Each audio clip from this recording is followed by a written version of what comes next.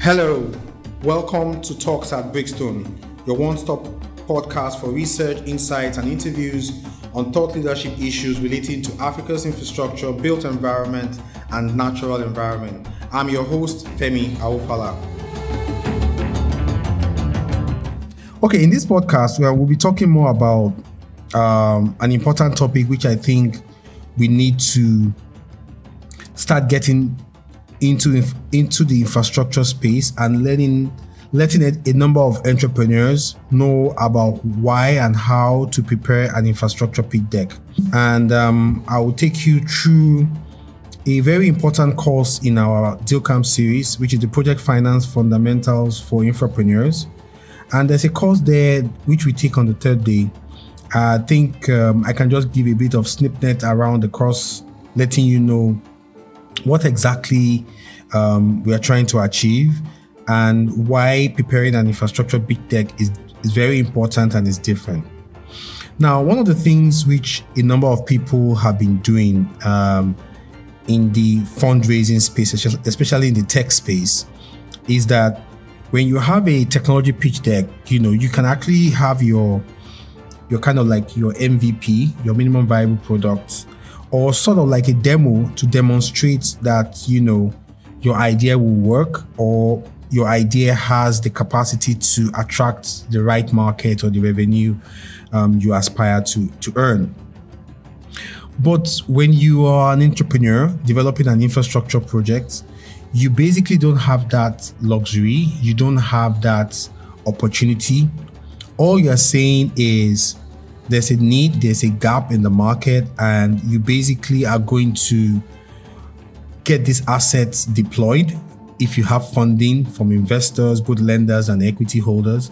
And if this asset is deployed based on your offtake agreement or on your concession agreement or whatever definitive agreement you have, you are sure that there will be user fees paid and there will be demand for this product or service. So that process itself is very, very different, from the process of a tech, pitch deck or even an SME or any business pitch deck itself, because for an infrastructure project, large scale amount of money is being deployed and, people are not going to take risks. So I'll just run you through in itself. Now, preparing an infra pitch. An infra pitch, as I said earlier, has a very, very delicate and a very clear objective. One is to communicate to its stakeholders, either the government or equity partners or lenders or whatever investors, that there's value in the project and the project, itself is bankable, and also the project has the right ability to provide the returns with a very predictable cash flow. Now, I will just, run you through the other slides. Why you need an infra pitch deck. So in project finance context, right, the term project development refers to the preparing of a new project for commercial operations. And one of the key things you do in developing projects, especially when you're going through a project finance methodology in financing the project, is you will need to go through what you call the early development stage, where you originate the project and you basically secure a conditional right from a seizing authority via a tender process or an unsolicited proposal. And this stage requires you to maybe submit a bid, submit whatever kind of presentation to your stakeholders, to your promoters to get the project to move to the next level.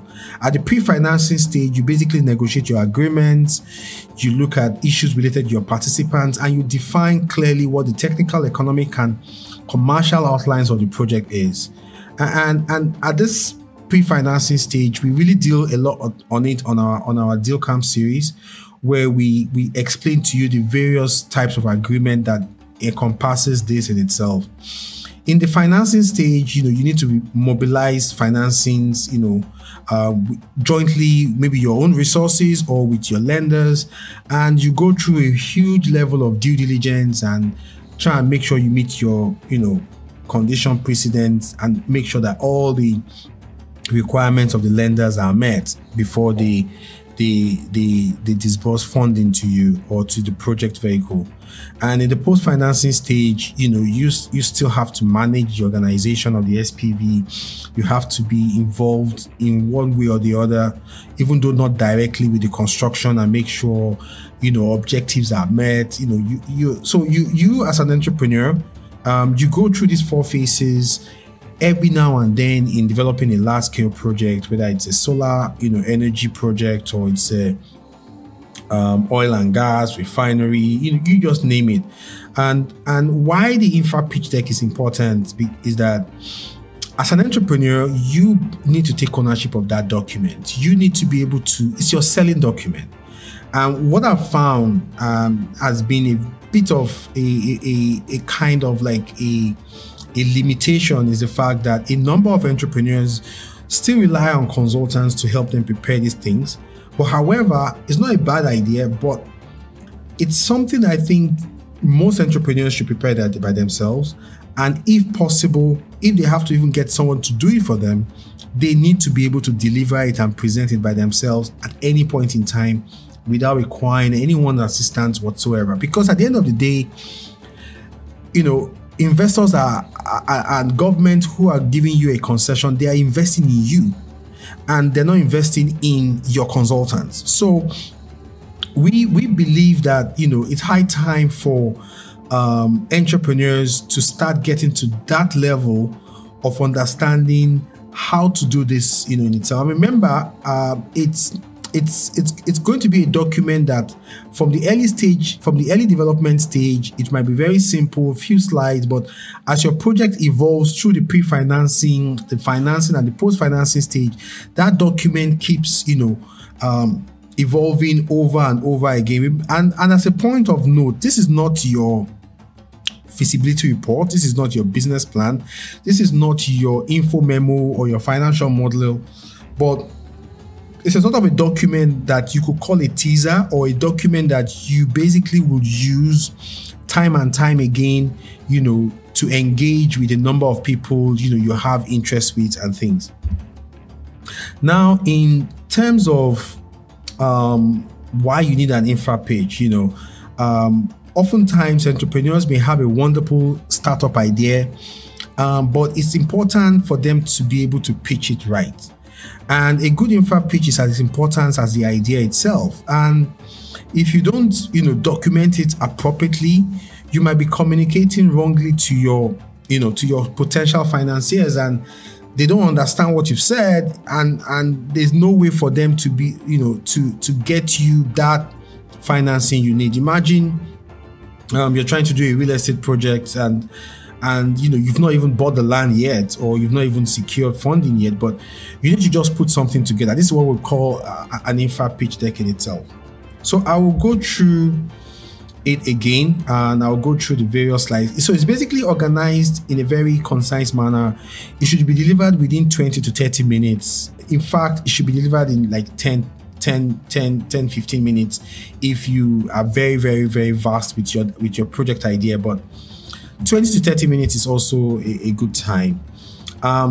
It will lead to stakeholder meetings. So this is a kind of presentation that when you leave your stakeholders, they tend to let you say that, okay, can we have a next meeting? It helps to build investor confidence. You are quite confident of what exactly is happening, what exactly they are trying to do, and a number of things. And each slide has a bit of graphics or pictures or some form of eye-catching imagery that gives the readers a very clear idea of what you're trying to do.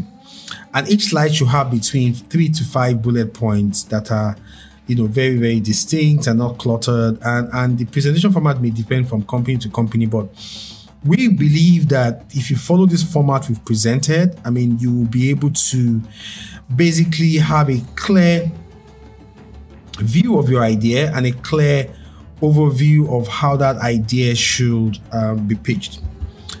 Now on the next slide, I will just say we're going to have 8 key subject titles. You're going to have the introduction, the problem, the solution. We're also going to have a project status section. We're going to have a risk and mitigation section. We're going to have a management team, timeline, and summary and key request. For somebody who is very, very vast in PowerPoint presentation and things, you could actually do this in 8 slides, but there may be some slides where you need more than 1 or 2 slides. Sorry, some topics or sections where you need to explain it in 1 or 2 or even 3 slides, a lot more better. So I'll start, from the first slide. So from the introduction, it's a very important slide and requires a lot of time to create, and because it must be very comprehensive and compelling. So what is important here is you need to introduce yourself, your company, and you need to clearly state what your company does and give a bit of history. And for some reasons, maybe you are trying to develop a project and you feel you don't have the right technical background and think itself. Maybe you are trying to do a refinery project, but your ability to demonstrate that experience in refinery is not there. It's also important at the very introductory stage to talk about your collaboration or your technical partners that gives you or helps you to bridge that gap, So, and also, it's also key to also let people know what your history is all about as a company. Don't just put ABC Nigeria Limited. You want to be able to say, you've been doing some other type of things. It could be a project that has to do with, downstream oil and gas, but you're now doing a power project. But, it's important for stakeholders to see what your experience are in project delivery, just generally, not necessarily on the project you're actually trying to pitch. The second thing is now you talking about the problem or the opportunity you see. This is also this also has to be done in a very clear way, and you allow investors to understand your value proposition. You need to define the infrastructure problem, and you need to define the need in the market, and also describe how significant or how prevalent that problem would be. And sometimes a road, it could be a toll road, it could be an oil and gas project, it could be whatever project in itself that requires project finance. But you need to also let your stakeholders or your audience know why this is the right time to develop it, and here you could also talk about a case study problem. So how this infrastructure project or how this airport that was done in this city in Africa, after it was done, how we improved their air traffic, how they had more trade or more investors coming into their city and things like that. Sometimes what you're trying to do is what you're trying to develop is not yet being done, and because infrastructure projects sometimes are unique, your best point of comparison is to just give a problem case study scenario, and this will help you provide a basis for your project. So this second section could be done within 1 to 2 slides, and when you are delivering, it should be more than 2 minutes to deliver in itself. Now in the third area, you talk about how the solution, how to show your solution or the solution your project is providing is to solve this problem in a sustainable manner. You also need to describe the project's product or service. You also need to show in graphs or pictures or videos as necessary, and also provide a very understandable illustration of how the project will be structured. Remember, in a project finance deal, you have a special purpose vehicle, you have host government on one side, you might have your lenders on the other side. You need to have an EPC contractor, and if also possible, you also could have an O&M, helping out in the operations and management of of your facility, post financing. And you need to also probably name these parties and explain their roles. Why the contractual structure is important in your infra pitch is it gives your audience or your stakeholders a clear understanding that you of where they fit in your project structure. So if you know you're going to have an EPC contractor and you're doing a pitch to an EPC contractor, you should know where he fits in. So it does give everybody the clarity on how the project is being put together. Now, this is also a very simple slide. You have to make sure it's very simple and very, very straightforward too. Now, once you're done with your problem and solution, you basically have already introduced the project. Now, sometimes your solution could be a particular equipment you are deploying or whatever and things like that. But at any point in time, investors want to see traction. They want to see that you've had partnerships you've established, you have investors you are speaking with, or if possible, you have contacts or a contract established with a number of counterparties like your off-takers or your lenders or interested investors, but you need to back this up by a letter of intent. You just don't want to just drop names. You want to be very, very clear that, they've made interest in it. And you also want to describe the milestones you've achieved in terms of your design that you've been doing, or you've already about to start, or you're procuring for a designer, maybe to design your facility from a front-end engineering design, or you are doing some negotiations at the moment, or you are trying to complete an information memorandum and a financial model for the project. And also, there's also need for you to talk about what you think the project will cost. This is also quite early in the process itself, but you want to have a bit of direction on project costing. I know it might be difficult to put it in pen and paper that this is the bottom line that's going to cost you to build the facility, but you want to be able to have a very, very adequate estimate. Now, it doesn't mean that it won't change. So you could look at other preceding projects that have been done before yours, or a similar project to your own gas plant or LPG plant that you're trying to develop, and you find out that the last two were done for about $25 million. They have the same capacity or even more. And so you could also even speak to a number of these EPC guys. They'll basically give you free information about that. And you also need to propose a financing mix, whether it's going to be debt, equity, whichever percentage is going to be. Are you going to bring in some mezzanine and things like that?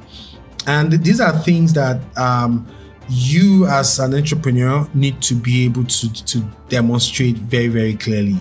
And any other important information that you think, to validate or help to reduce the risk, you put it there as your status, So this section 4 basically focuses on the project status and how to move the project, forward. Management team.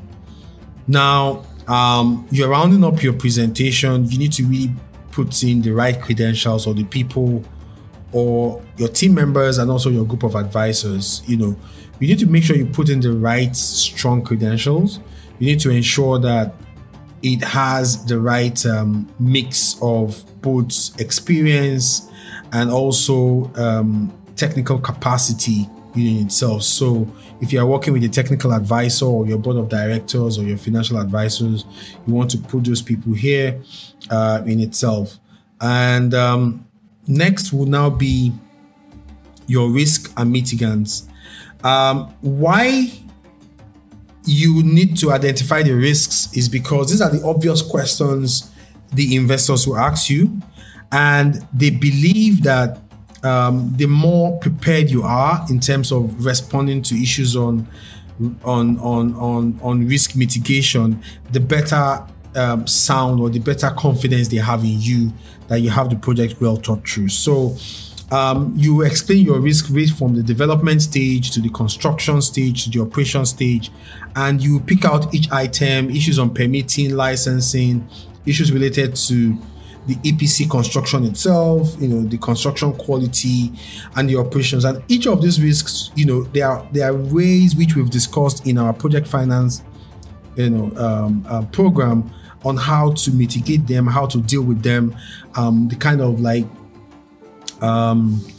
action plans or clauses you need to have in your agreement that helps to ensure that risk is moved away from you as the promoter or as the SPV to other counterparties in your deal. As I said again, your risk and mitigants are things that you are evolving, as you move the project from one level to another. The mitigants are being improved upon. Some might require credit enhancements or whatever to just help minimize that risk in itself. So you need to be vast in this, and you need to be able to sit with your team, your lawyers, your financial advisors, have a risk register, and try and deal out these issues and have really clear response plan for them. Now, remember one thing in project finance, which we discussed in our course, is that any risk that can't be really passed upon to another counterparty within the project contractual framework will be borne by the promoters, the sponsors themselves. So the more you don't have answers to a number of these risks being mitigated, the more you need to kind of like provide a backstop or provide the right guarantees that you will take on those risks. And sometimes if you don't have the right advisors, it becomes a very important issue for you to move forward. Now, rounding up your presentation, you need to show your key milestones that you want to achieve. Now, remember, when you talk about the status just talks about where you are now. But key milestones is saying, where are you taking us going forward? So you need to have specific milestones of what you really want to achieve within a space of 1 year or a space of 1.5 years. I always advise entrepreneurs or infrapreneurs developing large-scale projects to always make their milestone windows in boxes of maximum of 1 year. So you really want to start having a 1 year horizon from now, because you want to be very deliberate that you've thought it through, and these are the really things you need to do to achieve your goal. Now, a typical milestone could be financial close, depending on where you are. But if you're in the early stage, a typical milestone could also be you signing your core agreements, your offtake agreement, your concession agreement, and things like that. And a number of time, this things takes time. It takes rigor. It takes a huge amount of energy, from the entrepreneur, to see this through.